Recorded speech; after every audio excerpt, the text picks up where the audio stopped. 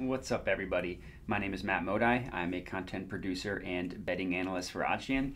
And for this video, I'm going to be going over all of the different calculators that are on the OddsJam website. That is, they're all pretty important, some more important than others, and how to be a profitable sports bettor, and in general, just to learn about different sports betting concepts. So the nice thing about having these calculators on the website means you don't have to calculate any of them yourself. So you don't need to go in, see what positive expected value percentage is, or see what the Kelly calculator, how much money you should put on something is. The OddsJam calculators do all that for you. And all these calculators you see are all completely free to use. So if you just go to oddsjam.com, this is my current homepage. Even if you don't have an account, you can use the websites, or use the website's calculators, I should say. One thing I would recommend, if you're not signed up, you're not on the email list or anything, is just enter in your email address, because what happens is you'll get sent 3 positive expected value bets a day. What we recommend doing is locking in those bets, adding them to the OddsJam bet tracker, which is just again, completely free. The calculators are free. The bet tracker is free as well. So if you add all those bets to the bet tracker, you'll see your profit slowly start to increase. You'll see the profits compound on each other. And that's just a good way to get started if you don't want to, put down a credit card, or you don't quite want to commit to a 7-day free trial. You could just get added to the email list. It's nice and easy. You just get sent, like I said, 3 free positive expected value bets a day. I also recommend you like the video, comment your feedback, just so I kind of know how to tailor these moving forward. And then also if you could subscribe to the OddsJam YouTube channel. Even if, like I said, you're not a member, the YouTube channel, we have a ton of helpful, we give out picks. So for those of you who want some profitable picks that we find using the OddsJam software, you can get that from the YouTube channel. You can also just get general betting advice, betting education type stuff as well, kind of like this one. So I recommend doing that. Another thing that I think would be helpful, and I'll post a link in the description of the video for this, just invest in your betting education. We have a ton of betting education content you see here: Sports Betting 101, how to bet on sports, betting education, all that good stuff. Any type of sports betting concept that you want to learn more about or you want to dig into, you're going to see on the betting education page. So I would recommend checking that out as well. But for this video, like I said, I'm going to be going over all of the different calculators. These are all important concepts, like I said, some more important than others, but it's important to understand how to use all these calculators. So let's get into it, and I'll first start off with the positive expected value calculator. So the positive expected value calculator, basically what it does is it determines what your profit margin is going to be for a specific bet over the sports book that you betted on for that specific wager. So it's going to be for one bet only, what your expected value is for that bet. The way it's calculated, it uses 3 components. Number 1, the wager in which you're betting it on, how much money you're putting on it. That one's pretty easy. The odds are the odds you are betting it on that specific sports book. So if you're betting something, let's say -110 odds on DraftKings Sportsbook, that's what you would put there.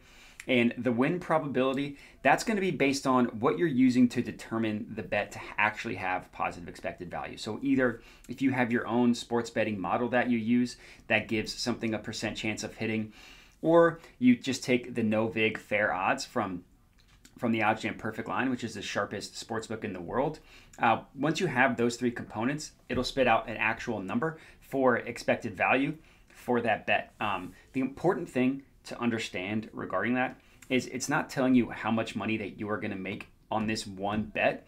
It's telling you how much money you can expect to make if you make this bet 100,000 times. We lived in a simulation. The game, whatever you're betting on, is played 100,000 times. You'll average out to making whatever the expected value number spits out. And that's how that works. So I want to understand, it's not saying, oh, if you place this bet, you're guaranteed to make this amount of money. No, you're guaranteed over time to profit whatever certain amount this number spits out, but for one specific bet, it's going to be a little bit different. So it's pretty easy to actually use. So let's say I'm placing a $100 bet, right? I'm placing it at -110 odds, which is the most common odds out there. And let's say that based on the sports betting model that I used, I have a sports betting football model that I use using Excel. Let's say it gives it a 55% chance of hitting. If I place this $100 bet, I would expect to make $5. And that's pretty easy regarding the expected value. So the thing to understand, if you really want the formula for pot for the expected value.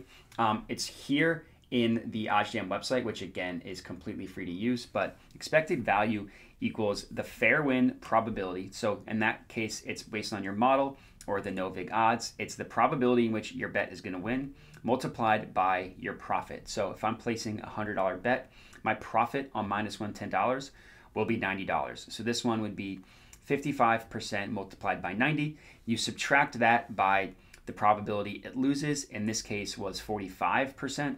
Multiplied by how much you're risking, the stake equals 100. So like I said, luckily you don't need to understand how the, you don't need to actually calculate it yourself, but I do think it's important to understand how it works. And this is the expected value calculator. So like I said, the three main components you need: how much you're betting, the wager, the odds in which you're betting it on, and the win probability, which again, based on a model that you use or based on the Novig fair odds of a sharp sportsbook like the OddsJam Perfect Line, or if there's another sportsbook that you use to calculate sharp lines, you get to win the win probability from that as well. So this free bet converter calculator is the next one I'm going to talk about. This one is incredibly important. It's important for a lot of sports bettors if they're new and they haven't utilized all the different sign-up bonuses for their state. So one thing I want you to do is I want you to look at the description of the video, and you'll see a bunch of different sports books, and then you'll see whatever the sign-up bonus is, and you'll see a link, right? So if there's a sports book that is legal in your state that you are not signed up with, I would recommend signing up using that link.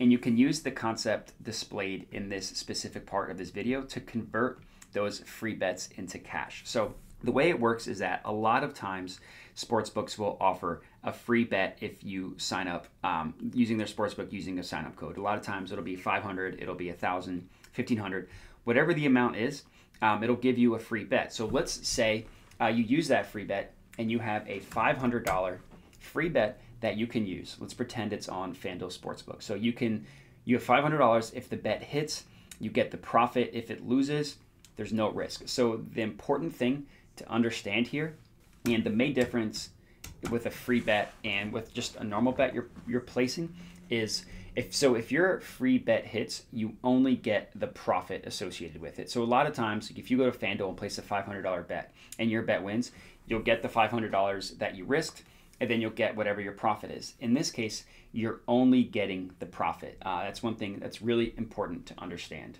So let's say that the free play line you're getting it at on FanDuel is plus 110. So let's say you're hedging this on another sportsbook, and you can hedge it at, let's say, the same odds, plus 110. It's a 0% ARB. The way that works, the output that this calculator gives you is how much that you should bet on whatever that hedge bet is. So in this case, let's pretend bet MGM, you can get the same exact play for plus 110 odds. What you're gonna wanna do is hedge that bet for $260. One thing we recommend is rounding up or down. Placing bets to the exact cents is a little risky, so we don't recommend doing that. So round it up or down. So it'll tell you how much to bet on that sportsbook. It'll tell you what the amount of profit you're going to get on that sportsbook is, and it's also going to tell you the profit percentage. So these are concepts that are really important. It's really easy to understand, but it's also really important to understand it as well. It's easy to use, important to understand. All the three components you need to use the free bet converter is the amount of just the free bet that you have, the line on that sportsbook where you're placing the free bet, and then the line of whatever you're hedging it at. Once you have those three things, you can use the free bet conversion calculator, and it'll give you all of this important information, so that way you can convert those free bets into cash. So the next calculator that I want to talk about is the Kelly Criterion Calculator. This one is incredibly important because it tells you exactly how much money that you should put on a specific bet. So it doesn't matter what your bankroll is, it doesn't matter any of that stuff. It tells you of what fraction of the percent of your bankroll that you should wager. It uses three numbers to calculate this. Now what it does is the Kelly multiplier. So this is probably the most confusing concept of it, so I will save that one for last. But what it does is it uses the odds that you are betting it on, and it uses the win percentage of the bet as well. So the odds are just going to be the odds you're betting it on. The win percentage, similar to the expected value calculator, is going to be either based on the Novig fair odds of a sharp sportsbook such as the OddsJam Perfect Line, or it's going to be based off if you have a sports betting model that spits out a win percentage. It's going to be based on either of those things. The important thing just to make the distinction of is the odds are what you're betting it on. The win percentage is based on whatever method that you have to calculate that. So once you have those two things, it spits out a percentage. The Kelly multiplier, basically what it does is it tells you whether you should cut that percentage it initially spits out in half or by a third. The general rule of thumb is to set your Kelly multiplier at 0.33. The reason for this is because it's never advisable to bet more than 5% of your bankroll. And sometimes the Kelly Criterion Method will tell you to bet 10%, 15%, depending on the difference between the odds and the win percentage. So one way to combat that and make sure that you are betting responsibly is setting your multiplier at 0.33. That's what I have mine at personally. So if I just go to a positive EV page, click the calculator, you'll see it's set at 0.33. So it's telling me this specific bet to bet 1.5% on. And like I said, the way it works, so let's just go to a random game, right? Let's go to Caesars.com, one of the sports books that we use, sportsbooks, Caesars, and let's just find a random play. So I want to bet the NBA tonight. I want to bet the Heat minus 7.5. Looks like I'm betting that on Caesars at minus 110 odds. So I'm going to type in minus 110 here. Now let's say that I use the OddsJam perfect line, or again, I use in my model. Unfortunately, I'm still working on one for the NBA. I have an NFL one set up, but let's pretend that I have a model that gives us a 60% chance of hitting. This will tell me to bet 5.28% of my bankroll. In this case, I'll just round it down to 5%. So it's nice because doesn't matter what your bankroll is. It could be for a novice sports bettor that only has a $500 bankroll, or it could be from a sharp expert sports bettor that has a $100,000 bankroll. No matter what, all you need to do is find out what the percent is, and then you can use that to find out the actual dollar amount you should put on. So for another example, let's say that I want to bet, let's say I'm looking at a player prop, and I want to bet D'Angelo Russell to go over 3.5 rebounds. So the odds I'm betting it on looks like are plus 130. And let's say that my model gives this bet a 45% chance of hitting. Looks like this one, I shouldn't put as much money on this one. I should only put roughly 1% of my bankroll on this one. So the Kelly Criterion Method is just a really helpful way to understand exactly how much money you should be betting on a specific bet. So the Novig Fair Odds Calculator, I've hinted towards this a couple times now. This is where you can find the true line of a bet. So if you're ever curious how we can find out like the win percentage of something using the Novig Fair Odds, this is exactly how we do it. So if you're unfamiliar with what a vig is or juice, the way sports books make their money is they charge essentially what we consider a tax on the odds themselves. So what they don't do, they don't charge a transaction fee. So if you want to place a bet on FanDuel, if you want to place a bet on DraftKings, they don't charge you for the actual placing of the bet itself. What they do is just juice up the odds a little bit. So when they accept thousands and thousands of bet on a specific market, no matter what happens, they make their money. So that's how you see all these sports books have huge budget for all these marketing ads. It's because they make their money juicing up the odds. So the way that you need to remove the vig and find the no vig odds, what we want to do is let's just use the OddsJam perfect line, for example, which is the sharpest sportsbook in the world. So let's go back to that Heat Hawks NBA game. And let's find out what the OddsJam perfect line deems to be the true line for the money line of this game. So right now we see that the Miami Heat are priced at minus 308. The Hawks are priced at plus 264. Let's find out what the true line is.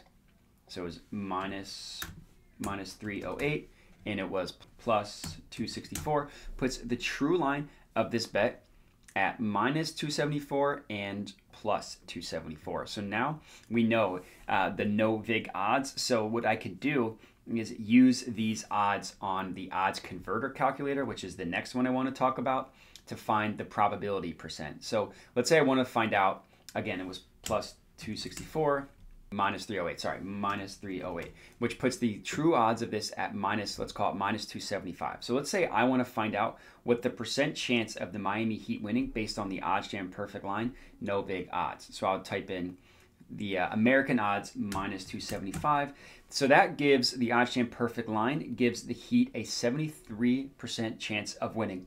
So these two calculators used in conjunction are probably the two most important calculators we have, because it gives you the probability percent that you can use for the free bet, or excuse me, you can use for the Kelly calculator, and that you can use for the expected value calculator. Another thing that I like about this calculator is I can just type in a percentage and see what odds those equate to. So 60% chance equals minus 150. 55% chance equals roughly minus 122. So one thing that's really interesting that might just be interesting for a nerd like me is that whenever sportsbooks, whenever they price odds on something, basically all they're doing is they're giving it a percent chance of winning. So the way the OddsJam perfect line, they priced the Miami Heat money line, they give them roughly, it was what, a 75% chance of winning. And I can find out exactly what that is. So maybe it was closer to 70. Either way, it's really just interesting to see how sportsbooks, especially sharp ones out there like the OddsJam perfect line, how they deem stuff, equate them to a percentage to give outcomes a percent chance of occurring. So the next one to talk about is the VIG percent. I'll save the parlay calculator here for last because we were just talking about VIG. So we know how to remove the VIG and find the true odds. What is also important to understand is what the VIG percentage is. So if you're finding a positive expected value play on a lower percentage, lower VIG percentage, that's more valuable than one that is higher. So if we type in the Miami Heat money line, again, it was plus 264 and it was minus 308. That puts a VIG percentage of about 2.96%, and that's pretty standard for a money line bet. If you want to calculate the VIG percentage for a standard minus 110 each way, which is what you see a ton, 4.76%. So obviously we see that the money line odds are just a little bit higher, or excuse me, are a little bit lower than the spread odds. Same thing with a normal total. But in general, like I said, understanding the VIG percentage is important, because if you're finding a positive expected value bet on a lower VIG percentage, that's more valuable than a VIG percentage that's a little bit higher. And last up, the parlay calculator. This one's the easiest one to understand. You know, everybody loves betting parlays. OddsJam has a parlay calculator, so if you don't want to just like type in a bunch of different iterations on the sportsbook, you just want to find out what the odds are and then place it yourself without clicking a bunch of times. You can do that here. So I always put, let's say at the most I put 10 on a parlay. Sometimes I like parlaying my favorite spread bets and totals bets. So just minus 110 each way, minus 110. So if I do a 3-leg parlay, minus 110, that puts the odds of about right around plus 600. If I add another one, it goes up exponentially. So that's one thing to understand with parlay odds, is they increase exponentially based on the number of legs, and they also increase exponentially based on the odds. So it's, instead of minus 110, let's say this was plus 110, it goes all the way up to plus 1300 from plus 1200. Let's say I increase another one to plus 110, all the way up at plus 1500. So it's important, like I said, just if you don't want to go through the sportsbook and keep clicking stuff, you just want to type in the odds and then place it at the very end. OddsJam has a parlay calculator that'll do that for you. And that's all I got for you. So let me know if you enjoyed the video. Again, we appreciate a comment, letting me know your feedback. Would also appreciate if you could click that plus button, but that is all I got for you. So thanks for watching and have a good one.